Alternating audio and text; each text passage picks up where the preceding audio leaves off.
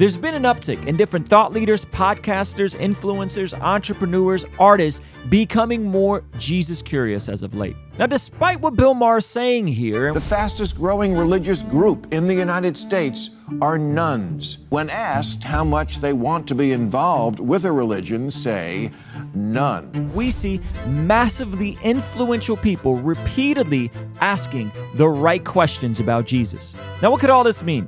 Is this all for self-interest? Is it just for interesting conversations? Or is God potentially moving in influential people's heart cross-media? And is there anything as Christians that we can do to seize this opportunity? But first, check out this clip from Jordan Peterson, who, though he's been exploring the Bible for a long time, has also confessed his own struggles with the bodily resurrection of Jesus. I want to ask you why you became a Christian. Like, okay, well, you went to Yale and you were in the English department, and that was before you had a conversion. What happened to you? What happened in the conversion, and why did you switch your tune?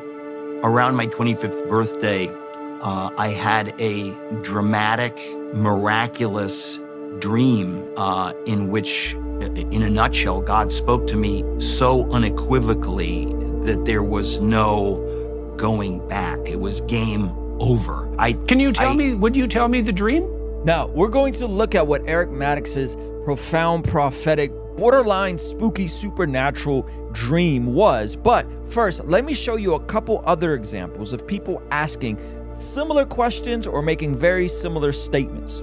Like this time where Joe Rogan wasn't pressed on Christianity, but prompted viral singer Oliver Anthony to share his encounter with God and what led up to him surrendering his life to Jesus. If you can, take us to like what was like the day you picked it up.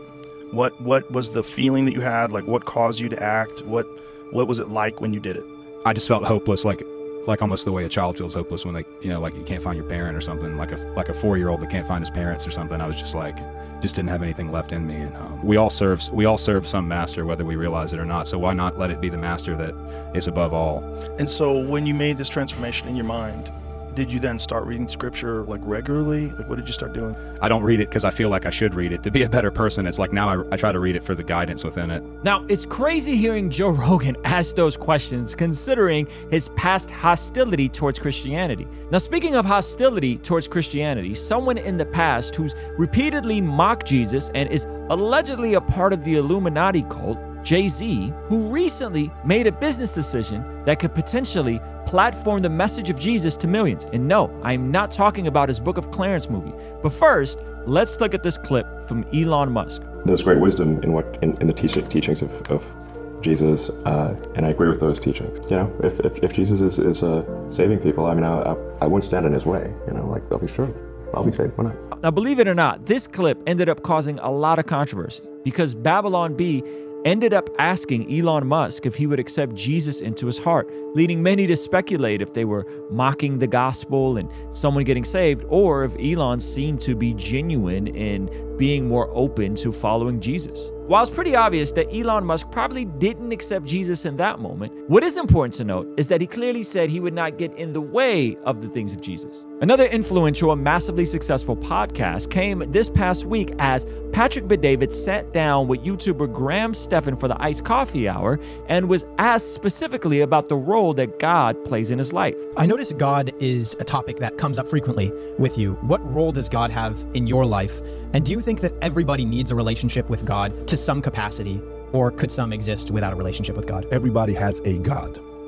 Okay, my God from 14 years old to 25 was women. Now, beyond PBD's disruptive answer that everybody has a God, whether or not you believe in the true God depends on you, what I found most intriguing is that these questions are being asked. The answers are all different, yet the right questions about who God is and who Jesus is are being asked by some of the biggest independent platforms in the world, which I think is a net positive. Now, one person who's arguably done more harm than good to the spreading the gospel is Jay-Z. In one of his biggest songs, Empire State of Mind, he rapped, "Hail Mary to the city you're a virgin, and Jesus can't save you. Life starts when the church ends." But despite seemingly blasphemous lyrics, he may be turning this around. And again, I'm not talking about the Book of Clarence movie that he's producing.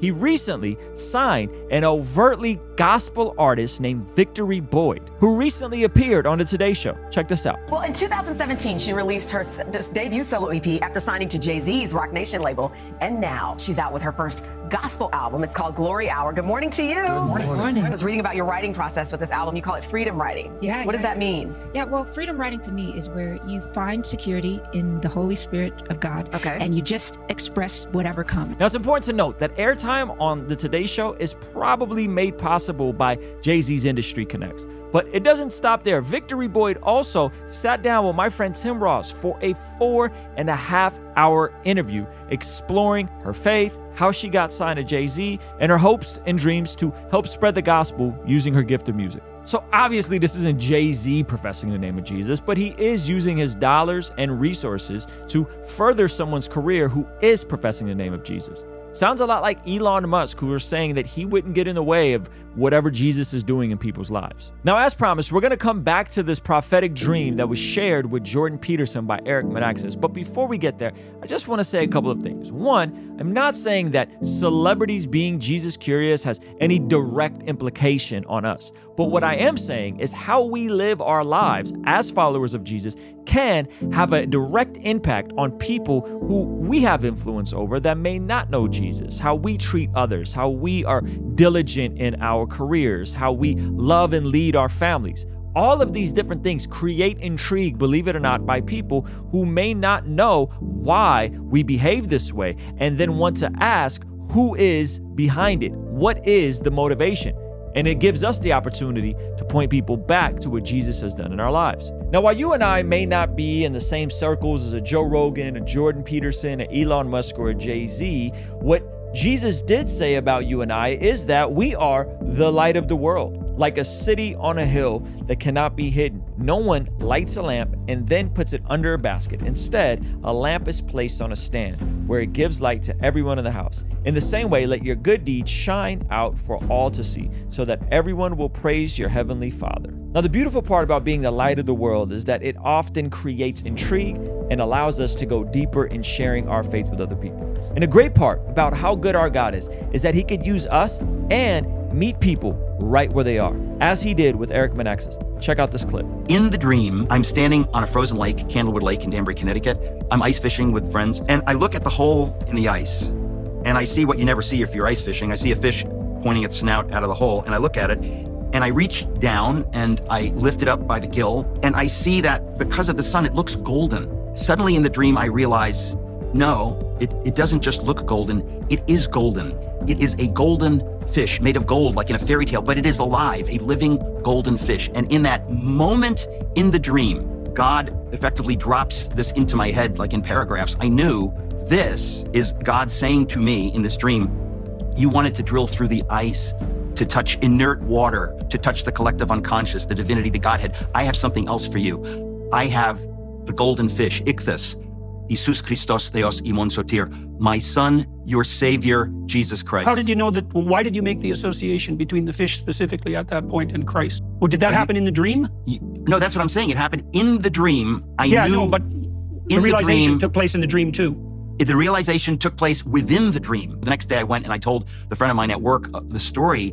I said, I had this dream. And he says, well, what do you think it means? And I never would have said these words. These words would have made me cringe at any previous day. I said, it means I've accepted Jesus. Listen, ultimately, us being the light of the world and being in positions where other people are intrigued by our faith and ask these sorts of questions is going to come down to us living a life of overflow, an overflow from our connection with the Creator. Everything from our daily pursuit of reading the scriptures, being in a local church community, and prioritizing prayer. And one of the ways I've been able to implement prayer in a way where I can reflect and see the tangible hand of God answer my prayers is by writing out my prayers. Now, you could do this in your notes app on the phone or just grabbing a blank journal. We've put together a physical copy with the exact prompts that I've used, specifically daily options to pray for other people in your life that maybe don't know Jesus. And I want to encourage you, try journaling your prayers. Let's Let's create a prayer movement. And to remove any barriers of cost or anything like that, we've put together the PDF version of our prayer journal for you completely free. Go to blessgodpdf.shop to download yours right now. Or you can click the pinned comment below to get the PDF as well. All right, I'll see you over there. Peace.